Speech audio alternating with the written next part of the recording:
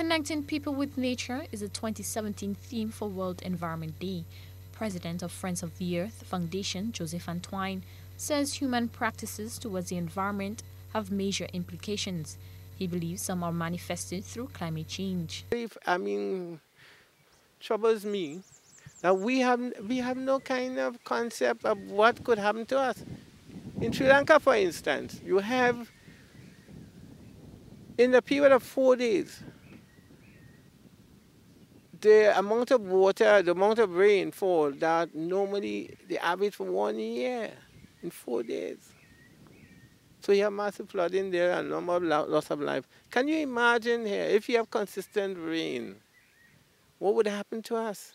We're not doing so, we're undermining it through the bushing, through this, with deforestation and so on.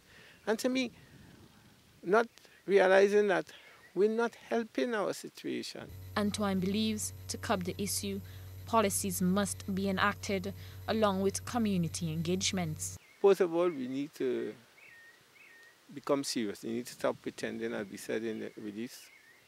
Secondly, we need to set policy and stick to the policy.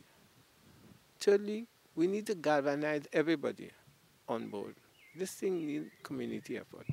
And one of the things that I think is needed, more than anything, we need to have people having ownership of where they live. He's encouraging people to reflect on their behaviors and secure our future.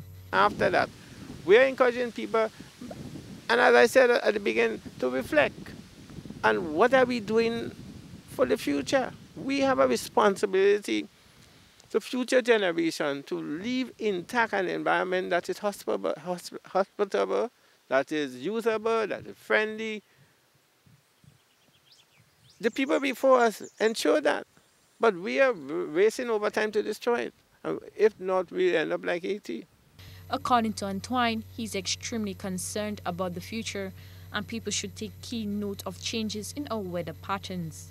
He noted the Ministry of Environment has planned various activities to recognize the importance of our future.